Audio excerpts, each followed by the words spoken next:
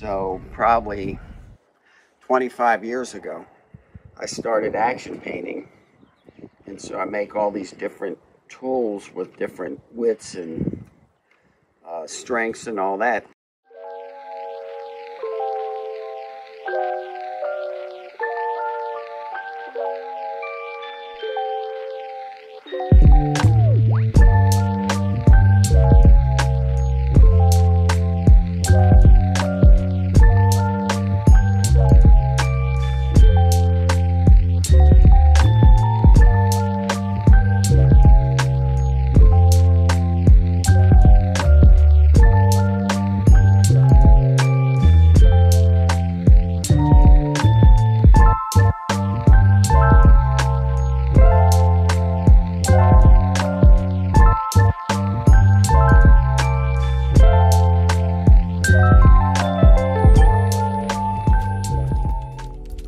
Then you get into the composition, and I like to have information on all the sides. I don't like to leave them without part of the messaging.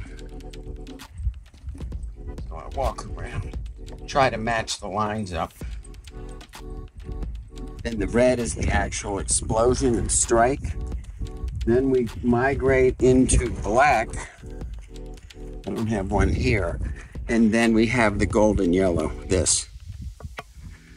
And that was the end of the branches and just the power and spirit of the whole lightning strike.